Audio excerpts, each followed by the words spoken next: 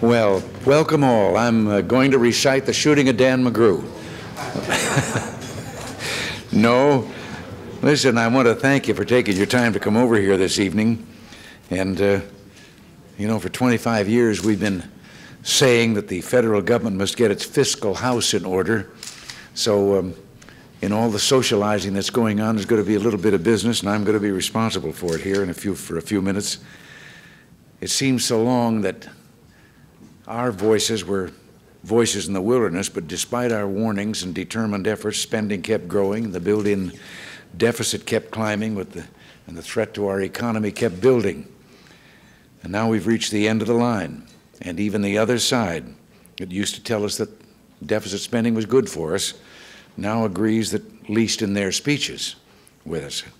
We've reached an hour of decision when hard choices must be made, and I believe that this budget compromise that we put together with Bob Dole and Pete Domenici deserves your support across the board and without reservation. I know that in a plan which fundamentally restructures a budget built up over decades, everyone will have to swallow hard on one or two items. I did myself. But if we don't stick together on everything, we could end up with nothing. We must keep this package intact because it's the only alternative we've got. A tax increase is not an alternative, no matter how it's described. Loophole closing, revenue enhancement, and excise taxes all amount to the same thing. Trying to close the budget deficit by raising the 19% of gross national product we're already taking in taxes, when the problem is the 25% of gross national product that we're unjustifiably spending. I've said I'll veto any tax increase bill, no matter how it's disguised, and I will. And the other day I got some backing.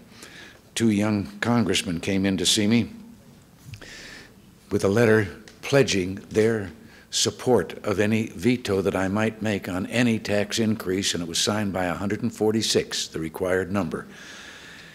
Our obligation to the American people is to cut government down to an affordable size, not raise their tax burdens to even more unaffordable levels than they face now. The other alternative being suggested, a budget freeze, we know is also unsatisfactory.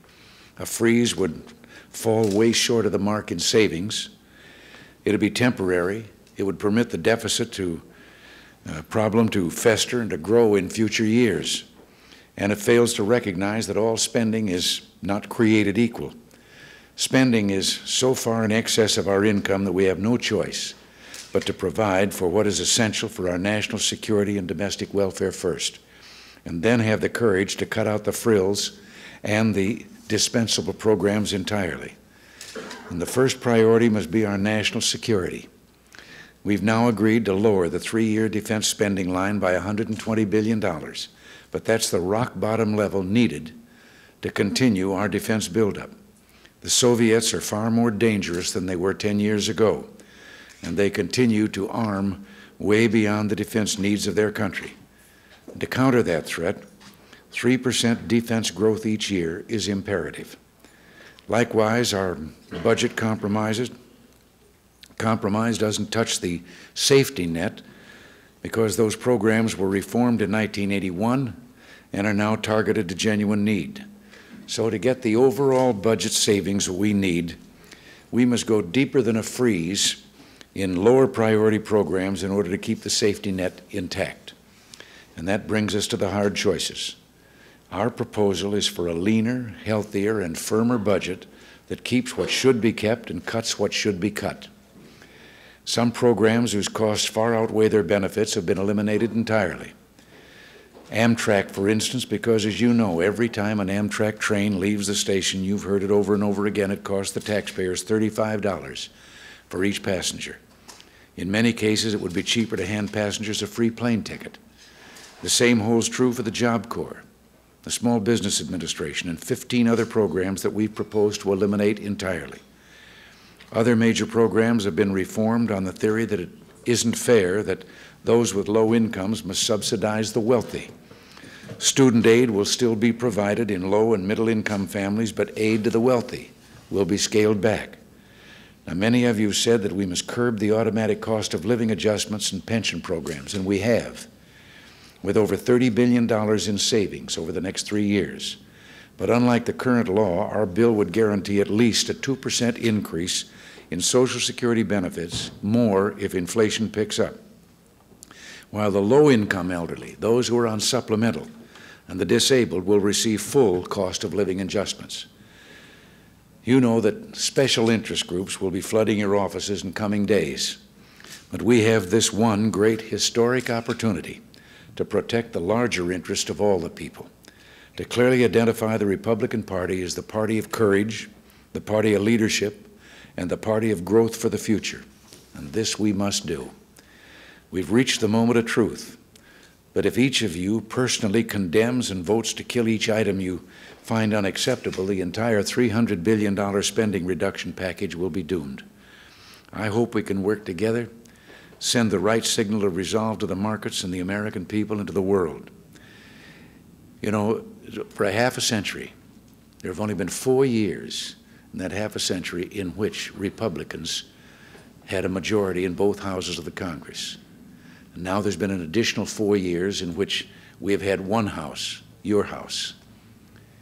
So all that's happened and all the buildup and all the things that are wrong have to be laid at one door. And that's the door of the opposition.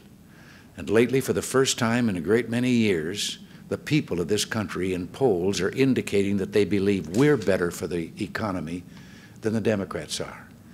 Now, if we go in there and we start quibbling about this or that, why can't we make up our minds, and the only way to go is we have a package and that's it, up or down. I can only tell you, if you haven't been told before, that in our meetings with all of the cabinet, all of those who have to deal with these programs, instead of being in there and plumping for money, we went through and then we let them come back if they had objections. We heard them and we made final decisions that yes, this was the program that we believed could work and that we could make work and do the things that government is supposed to do for the people. So I'm not going to say any more except that maybe for a few minutes here, I haven't seen one of you raise your glass since I started talking. You just stand there. There. All right. Okay. I'll even take one myself. Orange juice and vodka. You see, we got good relations with the Soviets. But maybe for a few minutes, maybe if you've got some questions or something you want to throw, and then I'll get down off of here and we'll mingle. Anyone have a? Yeah. I don't have a question. I want to thank you. We believe that we're on the verge of progress. That's what we tell the press every day. We're on the verge of progress. And we've been having meetings almost around the clock. And we particularly want to thank Dave Stockton. He's taken a lot of heat from a lot of us. And we know it's a very difficult thing we have to do. But hopefully by next Wednesday we'll start voting. And you're exactly right. If we start nitpicking little pieces of the package, there's no way we can win. The Democrats haven't indicated to give us any support. And we hope that we can satisfy some of the real concerns that some of our colleagues have on the Republican side. But we're committed to the package. We're making only minor changes that have been necessary because of some suggestions. So I don't have a question. But I think one way to really make this work is for you to go on television early next week before we start voting on Wednesday. And I think my colleagues would agree to that. Is that correct? Yeah. We need a lot of help. We need a big avalanche of mail to tell us to do the right thing. Yeah. I'll tell you this, I've gotten an awful lot of letters from an awful lot of people out there who might be, you might think that would be interested in some of the government programs for themselves. Thank you. And they're all saying the time has come and we want to volunteer to help. So somebody else got something? Or if you don't, I'm going to get down on the floor with all of you. Here. No other? Well, Dave came prepared to answer questions. Yeah.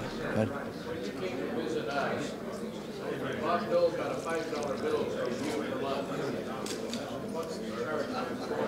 What's that? What's the charge for a drink? You're my guest. There was an administration here that charged for breakfast when they had you fellows over, but no, we won't do that. No. President, I have just a thought. As you prepare your notions for presentation, you want to pick a program that you know is one of the low priorities. What I have done with these senators when they get involved, I've said, now look, here's the way I'm looking at this. If we did not have that program, and we had $200 billion deficit, it's growing, would we pass a new law to create the Small Business Administration and spend $2.8 billion? And the answer has been no.